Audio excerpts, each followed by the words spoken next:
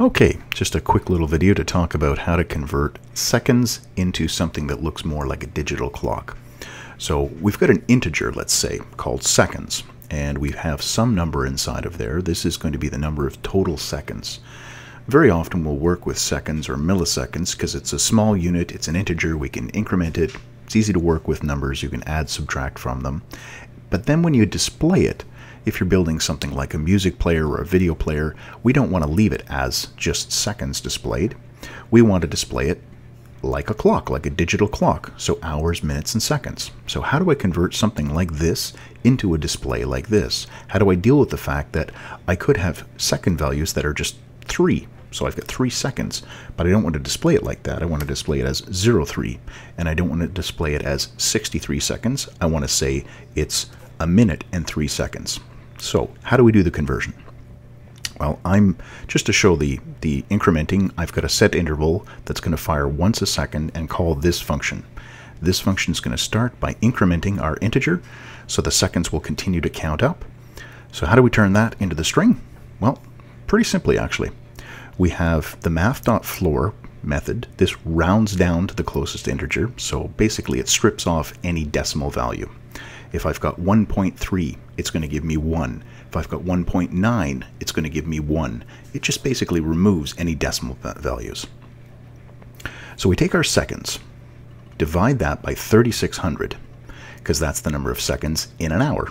60 seconds per minute, 60 minutes, 60 times 60, 3600. This will give me the number of hours. If it's less than 3600, it's going to be 0. Over 3600, it's going to be at least 1. For the minutes, we take the number of seconds, we divide that by 60. That's going to give us the number of minutes, but it's going to give us the number of minutes in the total time, not just in what's left over after we have the hours. So we have to make sure that we subtract the number of hours that we just calculated times 60. So that's the number of minutes. So subtract the number of minutes that we got here in this calculation, and then divide what's left over by 60.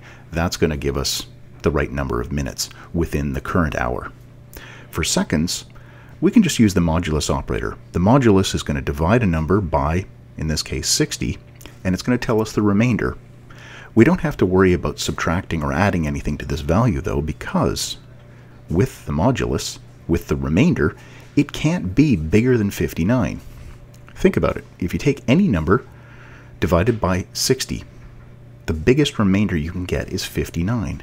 Once I get 60 as a remainder, okay, well now it's evenly divisible by one number larger.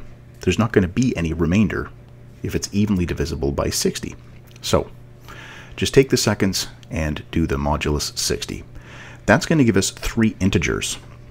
Now we could be stuck with something where it's 1, 1, and 1. I don't want to display it as 1 colon 1 colon 1. I want to have 0, 1 and 0, 1. So we're going to convert it. We're going to use the pad start. Take our integer, convert it to a string, and then call pad start. We want to have 2 characters as our minimum, and 0 is the character we're going to use to pad it. We do the same thing for the minutes and the seconds.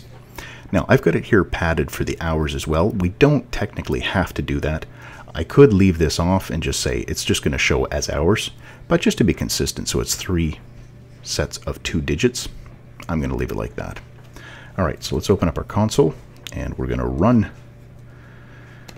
time.js, and I better save that just in case. We'll open this up a little wider. There we go.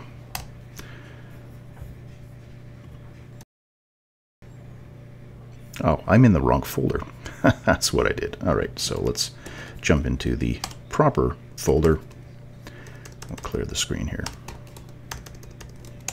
There we go. And run this again. There we have it. We got to 1 minute, jumped up, and it's going to keep going like that until I do Control-C to stop this thing running. It will continue to jump up. We could jump ahead here, go up to 118 seconds, so just under 2 minutes.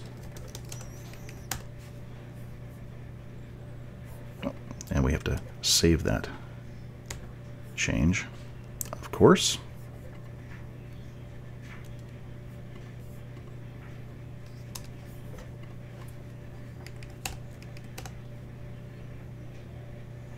There we go. We can see it jumps to 2 minutes. All right, and 3600 would be 1 hour. So let's go just a little bit under that. We'll say 3595.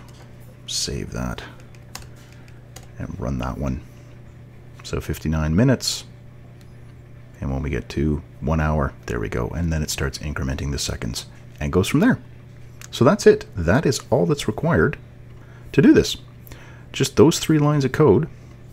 That gives you the 3 values, which you can then use pad start to pad them appropriately and just concatenate them with the colon signs in between. All right, so if you have any questions, feel free to leave them in the comments down below. I will leave a link to this code as a code gist link inside the description. And as always, thanks for watching.